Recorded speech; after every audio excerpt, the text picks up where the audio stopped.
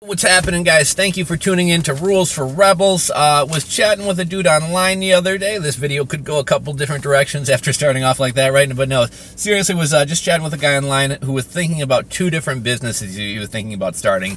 And one was power washing, and the other was an Amazon FBA business. So we were chatting a little bit through private message and an email, and I just wanted to kind of talk a little bit about this because I see both of these businesses as things that a lot of people are interested in, wanting to go into, and also like how do you decide which business is kind of more conducive to your situation. So he says, I realize that this question probably gets asked a lot. I currently have $5K to invest in a business. I currently work in a bank job where I make roughly $70,000 to $75,000 per year. However, even though I'm making decent money, I want to make a lot more. Both pressure washing and Amazon FBA catch my eye, but I have no experience in either. If you guys had $5K to spare and invest in a business, which of the two would you take? I am not thinking of leaving my job immediately, and neither of these two options would start off. As a side hustle. Any thoughts? So that's what we're going to be talking about today. Two very different businesses, but two great businesses. Two businesses that definitely have the potential to be profitable. But which direction should he go? Which one should he choose? So one of the first things I wanted to start off saying is I noticed in the entrepreneur communities, and especially like on the Entrepreneur Reddit subforum, there's a handful of businesses that everybody's kind of knee-jerk reaction is to move to, and I think it's because people see a lot of other people talking about these businesses. So, you know, a couple of these would be power washing, window washing, Amazon FBA, AliExpress drop shipping, and Shopify, right? It's just like those things are things that like a lot of people are doing and a lot of people are rushing into, and especially with something like power washing. I mean, it's not as if there's too much competition. Like, these people are all over the place. There's probably not overly stiff competition in your area, but nonetheless, I just don't want people to feel like there's only like 5 options out there and you have to do one of these things.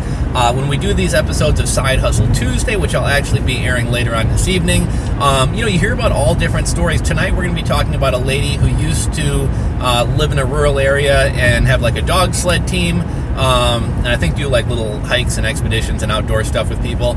She started her own, I guess you could call it kind of lifestyle coaching for like older women who still want to live an active life, and it's kind of like health, mentality, fitness, like all that type of stuff. But there's so many different ways you can make money. Don't handcuff yourself by thinking you have to do like one of the 5 things that everybody else is doing right now. So that's one of the first things I wanted to say. Another thing I wanted to touch on, I see a lot of people, and this gentleman didn't do that, but I see a lot of people throw out the question of like, hey, I have $10,000 to invest. What type of business should I start? And that's really like not even a starting point for trying to help somebody find a business, because simply having $10,000 doesn't really tell us anything, and it doesn't really mean anything. I know we've all heard the phrase, it takes money to make money, right? And while there is some truth to that, there is also truth to the fact that simply having money does not mean that that money is just automatically going to grow because you have it. If everybody who had $10,000 could just put that money to work and turn it into $100,000, everybody would be rich and nobody would be working. So, you know, saying I have $5,000, I have $10,000 to invest doesn't really mean anything. I think what's more important, or a better question to ask, would be like, what are you good at? What are some of your skill sets? What are your interests?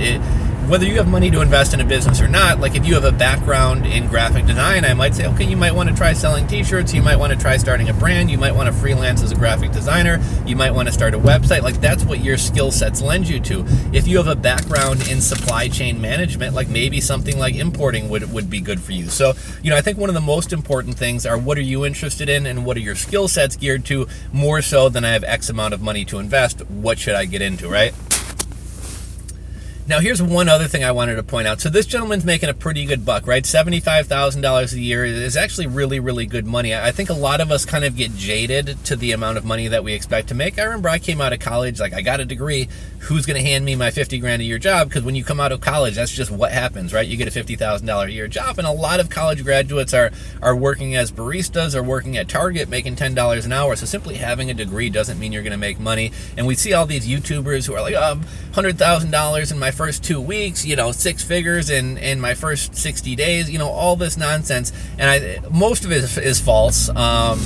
But I think we kind of get jaded to amounts of money, and like, nobody wants to start a power washing business and make $50,000 a year. Everybody wants to start the business and make, you know, $50,000 in their first 2 weeks, and the fact of the matter is it's just not that realistic. So I personally have run landscaping companies, which we did a little bit of power washing. It wasn't really a big thing that we did in our business, but I know a little bit about power washing, and I know something about the service industry as well and what you can expect to make. And I also have done and currently do Amazon FBA as well. So this dude's making $75,000 a year. I think if I remember correctly, he was in his like mid to late 20s.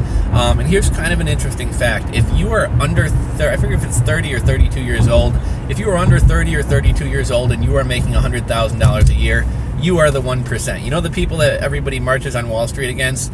In your age bracket, that is you. If you're under 32 and you're making 100 grand a year, you are in the 1%. Now, one interesting thing about this whole 1% thing is that, like, as you start getting older, it gets tougher and tougher and tougher to stay in that 1%. So I think from like 32 to, I don't know, 38 or something like that, you would have to bring that income up to $300,000 or $400,000.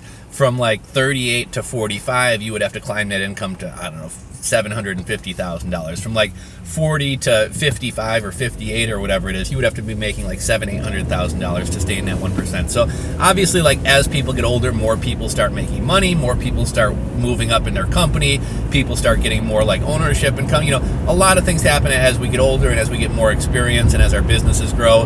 And the older you get, the harder it gets to stay in that 1%. But for this guy being in his, you know, mid to late 20s making $75,000 a year, like, he's not the 1%, but he's probably in like the upper like 5, 7, 10 percentile of earners his age. So to think that you're going to go start a business and you're automatically going to make more money, well, that could happen. It's not always the case. There's a lot of reasons to start businesses, and a lot of it doesn't have to do with money. It has to do with freedom and lifestyle and working for yourself and being your own boss. There are a lot more middle-class entrepreneurs than there are super rich entrepreneurs. You know, I think a lot of people, when we think entrepreneurs, people think of Elon Musk, or they think of a startup, or they think of these YouTubers who claim to be making all this money. And in reality, most entrepreneurs are a guy who owns a plumbing company and makes 60 grand a year, a guy who runs a gas station and makes 50 grand a year, a guy who, you know, has an e-commerce shop and, you know, makes himself $100,000 a year. There are a lot more middle-class entrepreneurs than there are super rich entrepreneurs. Now, just to kind of break down the numbers, and you guys know I'm a huge fan of side hustles as well. I wanted to touch on that. He talked about this is going to start off as a side hustle, and I think that's fantastic.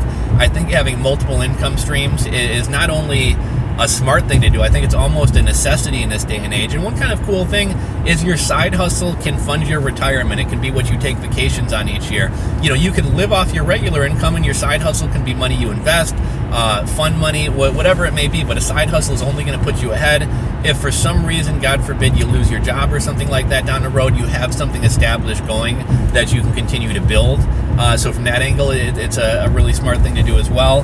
But one of the cool things about a side hustle is it doesn't have to support you 100%. And I think we're very fortunate to live in this age of the internet, and with all these opportunities and things like Shopify and Amazon Merch and Kindle publishing and print on demand and everything else. You know, 25 years ago, if you wanted to start a commerce business, an e-commerce business, a store, there was no like, when I get home from work at 6, I'll set up a Shopify store and give this a try, and if it fails, I'm out $29 and I still have my day job. Like 25 years ago, if you wanted to start a business, you had to like leave your job, you had to go get a brick and mortar store, you had to have money for inventory. It was, you know, very, very few people were in a position to where they could try something entrepreneurial, and we're living in a very, very fortunate time where we have a lot of opportunities available to us. Now, in terms of power washing versus Amazon FBA, Amazon FBA is going to be a lot more passive, a lot more hands-off. It's going to be something that when you get home from your bank job at 6 o'clock, you can work on that from 6 to 10 or 6 to midnight or whatever else. Power washing, I'll tell you one of the challenges of running a service business when you're working a full-time job. So I've had a couple landscaping businesses. My most recent one was in 2015. Me and my buddy had built up a pretty good landscaping business. We actually ran it for 1 year and sold it at the end of the summer for a nice profit. But prior to that, we had a landscaping business, and my partner was a GM at a restaurant working like 60 hours a week. I was working as a watch merchandiser for Skagen, the watch company, and also going to school at the time. And one of the challenges that we faced was most people, when you have a service business, they don't want you at their house when they're at your house. You know, most people, like when you're mowing lawns, most people want you there during a weekday when they're at work, because when they get home after work, they want to play catch in the backyard with their son. They want to have family over on the weekend and hang out in the backyard and have a barbecue. They don't want your loud commercial mower going on a Saturday morning in their backyard. They, you know, when they're trying to hang out with their family and barbecue, they don't want you in their backyard. So, you know, when you're working a full-time job and the only free time you have is evenings and weekends to do service-based businesses, it can really handicap you, because a lot of people don't want you around at those times. Now, depending on what you do, it can actually be beneficial. Like, I'm actually needing to get some work done in my house right now, and it's more work on the interior, right? Like landscaping, power washing, you can show up when somebody's at work, and you can do it when they're not home. Now, for something like work inside my house, it's kind of a hassle to, I'm going to have to take a day off work, or I'm going to have to go into the office late to stay home with this guy. Or I'm going to have to work from home and be trying to like field, you know, calls on my under number. Well, this guy's banging on my pipes or whatever. So, you know, that would be kind of an inconvenience for me. But if there were like a handyman or something like that who worked nights and weekends, like that would be a benefit. So I think it depends on kind of what type of business you're running. But for something like power washing, the fact that you're only able to come on nights and weekends for some people is going to be kind of a negative thing. Also, power washing is just going to be a lot more labor intensive. You're actually having to go out there and do the work, and you're going to have to kind of be on other people's schedules. Like, you can't stay up till 2 in the morning power washing somebody's house. It just doesn't work. Whereas with like an Amazon FBA business, if you you know, if you get home from work, you got stuff going on, if you want to start at midnight and work on your FBA business from midnight to 2 in the morning, that's something that you can do. So an FBA business is going to give you a little bit more flexibility. But I think the great thing about starting both of these things as a side hustle is you can grow them over time. You're not dependent on the income. And if someday you're fortunate enough to where one of these businesses grows large enough that it's close to equal to what your day job is, you could decide to make the jump and leave that job and go do the power washing full time, or the Amazon FBA full time. The one last thing I want to touch on, and I don't mean to be negative, I like to try to be realistic while still being positive, but the majority of new businesses fail, right? It's just a reality. The majority of Amazon FBA businesses fail, and I would imagine, like most businesses, the majority of power washing businesses fail. I would also say that the majority of Amazon FBA businesses don't make $75,000 a year, and the majority of power washing businesses probably don't make $75,000 a year. So this is getting back to that idea that you become an entrepreneur and all of a sudden you're making all this money and your income jumps. There's a lot more middle-class entrepreneurs than there are rich entrepreneurs. And just to put it in perspective, so when I was doing landscaping, and I realized power washing is a different business than landscaping, but when I was doing landscaping and lawn care, let's say that I have 15 lawns to mow a day, which is pretty good. That's a pretty busy schedule, especially being like an owner-operator or being the only worker and not having like multiple crews. So let's say you have 15 lawns to mow Monday through Friday, every day of the week, at $30 a pop, which is about average. Now, that's assuming that you're staying pretty busy. A lot of my customers, they would call when they'd be like, you know, my lawn hasn't really grown, I don't need you out here this week. Or a lot of my customers were bi-weekly instead of weekly, so I'm only mowing them every 2 weeks as opposed to every week. So right off the bat, I'm giving you the benefit of the doubt that you have a packed schedule every day. Now, even if you work 12 months out of the year, doing 15 lawns a day, Monday through Friday, I think that comes to like, I don't know, what's it, like $480 a day or something like that, maybe $450.